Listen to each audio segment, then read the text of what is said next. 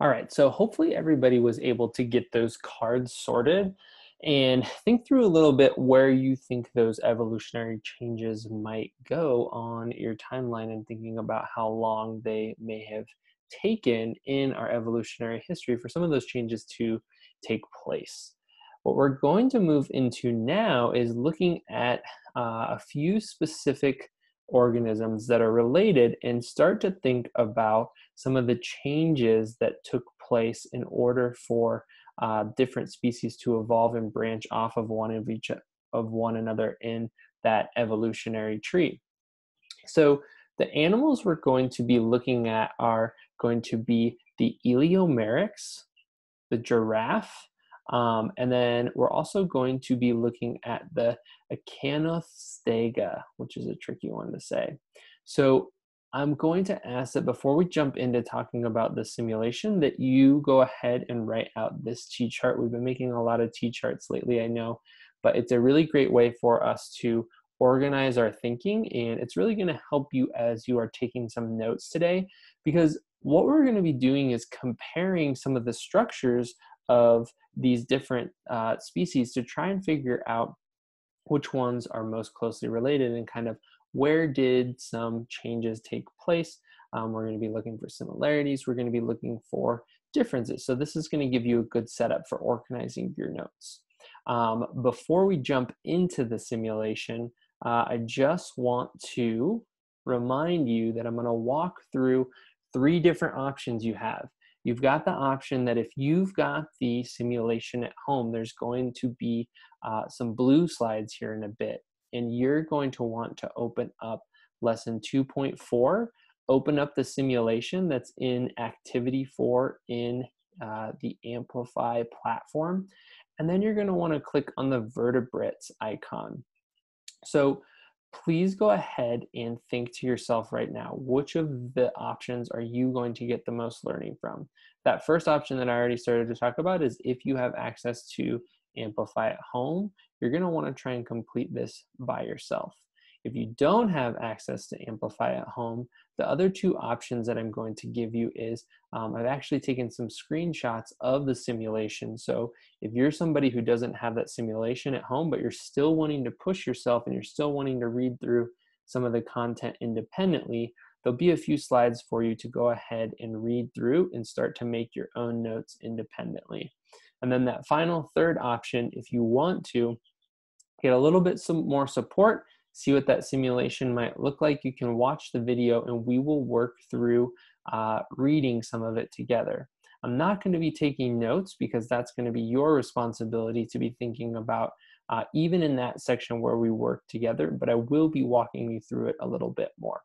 So just as a reminder, go ahead and think which of those three options is going to work best for you. You're going to notice that for if you do have access to the simulation, this is going to be where you're going to want to take some time and pause the video and go through as you are working through the simulation for yourself independently.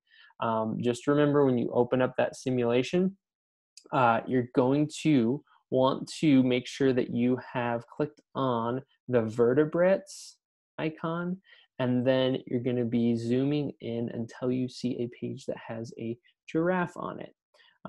So going to go ahead and just quickly click through these blue slides. If you are somebody that's pushing yourself and going ahead and doing this simulation at home, that's awesome. Just use this first slide here. Our goal here is to really, we're going to be zooming in on the giraffe and thinking about which of these descendant species are most similar to each other. So you're going to want to read some of the descriptions and then look at some of the structures, of course, because we do know that structural similarities help us to understand the relationship between those two different species. So if you're going to do that independently, I put this up just as a reminder. Get this jotted down and then go ahead and open up the sim. There's going to be a final thing that you're going to want to think through. So if you're doing the simulation independently, pause the video here. This is going to be your wrap up after you've completed the sim and taken some notes in that T-chart. There's just 2 questions, and then you can skip to the end of this video for a reflection. For the rest of us, we're going to go ahead and get started in the simulation. The second option is if you do want to read through some of these things independently, the green slides are going to help you do that. So the same thing as those blue slides that I just talked through, you want to make sure you've got your T-chart ready to go, all drawn out, and then I'm going to slowly click through these slides. So you can pause, spend a little bit of time. You're going to have the opportunity to read not only about some detailed information about the 2 species, but you're also going to be able to see some of those structural differences. So pause as you need to and go ahead and stay strong working through this independently. And just like those people that are working on the sim at home, at the very last few seconds of this video, there is a reflection that you're going to want to complete as well.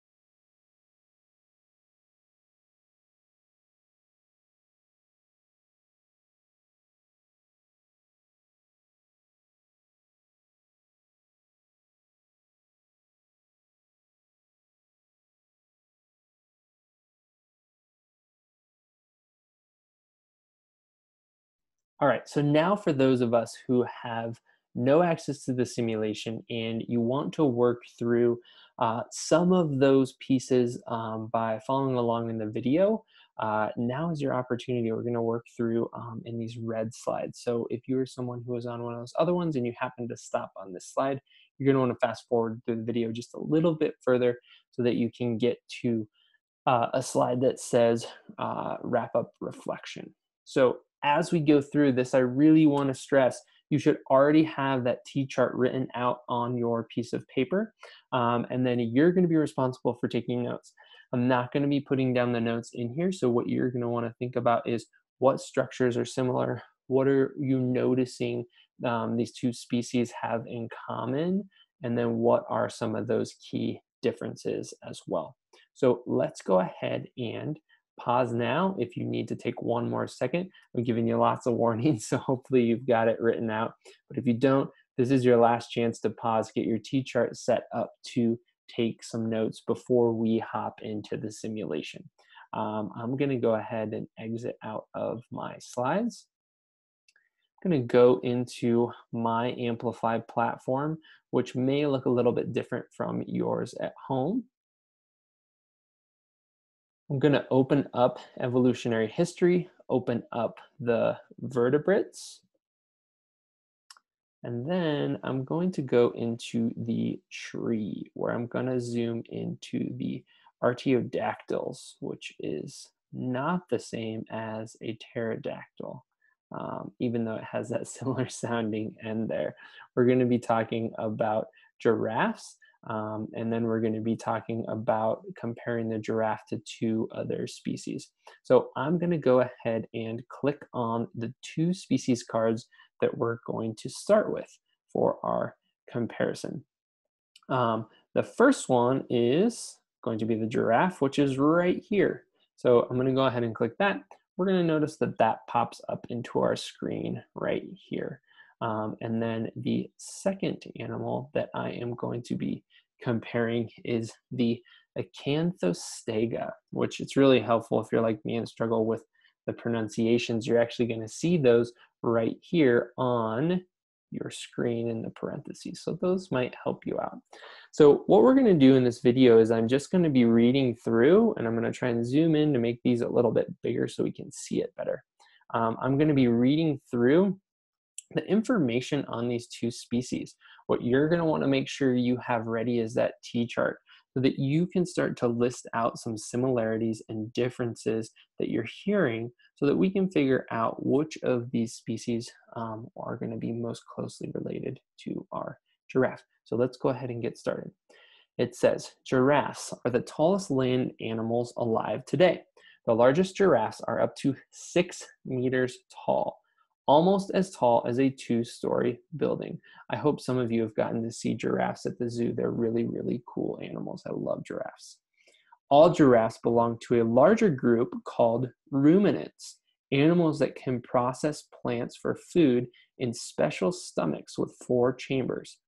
Deer, cattle, yaks, and antelope are also ruminants. Giraffes and other ruminants are all included in an even larger group of hoofed animals called artiodactyls.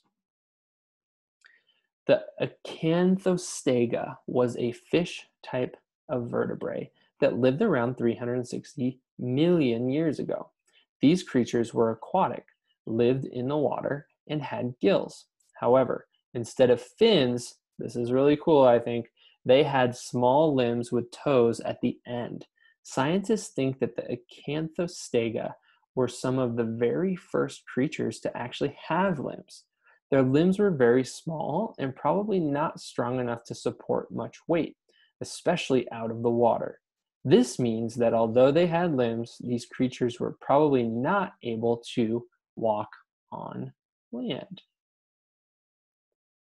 So, here you can kind of start to see you might want to take some time and even pause the video here because we're not going to go through every single thing that is every single structure, I should say, that is on here.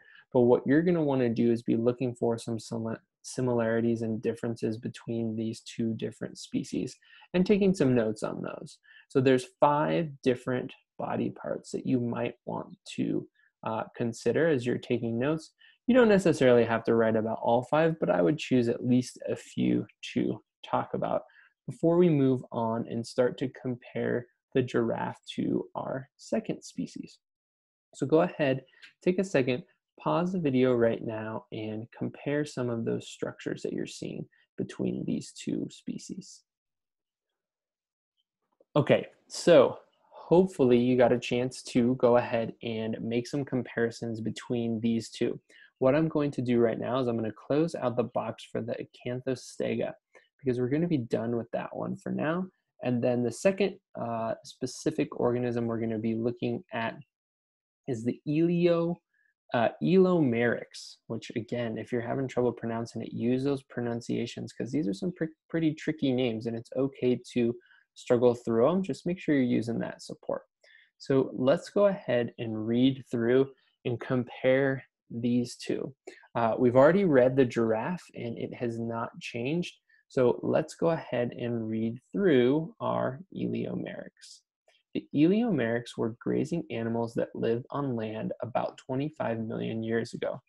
Fossils of Elomeryx have been found in Europe, North America, Asia, and Africa. These animals grew to be 2 meters long and had lived in many different environments. Some may have lived in forests, while others have lived in shallow water, the way hippos do today. Elomeryx are part of a larger group called ruminants, animals that can process plants for food in special stomachs with 4 chambers. Deer, cattle, yaks, and antelope are also ruminants. So I'm going to go up here and click on this structure. So that was some of the detailed information. And I forgot to click on this on the last one, but it is kind of cool. If you want to click and see the appearance, there is what our Elomeryx looked like. And I'll go ahead and show you the Acanthostega since we didn't look at that in the last one. But hopefully you're probably aware of what a giraffe looks like, but it's cool to see what those different species that might not even be on the planet anymore, what they might have looked like when they were around previously. So what I'm gonna have you do now is, again, you're gonna wanna pause the video here. This is a great opportunity for you to look for similarities and differences between these two species and take a look at their specific structures. Again, just like we did earlier, you've got 5 different structures to compare. So pause the video, take some time now to go ahead and compare those and add some more of your notes to your T-chart. So hopefully now we've jumped back into our slideshow here, and hopefully you have gotten a chance and your T-chart should be filled out with some of those specific notes that you took.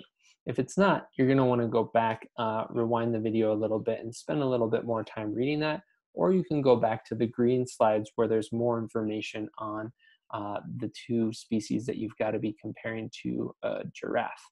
But we are almost done with the lesson for today, so I want to move on for those of you who have been diligently taking notes and following along as we go. These are the two kind of wrap up questions that you want to answer to finish up today. And then on our last slide here, we're going to have a reflection. So I'm going to sign off for now and let you take some time to go ahead and complete these questions. These are our two kind of final questions for the simulation, and then there will be a reflection for the whole lesson. So we'll look forward to seeing you next time when we jump into lesson 2.5. Take care and finish this lesson strong on the next two slides without me.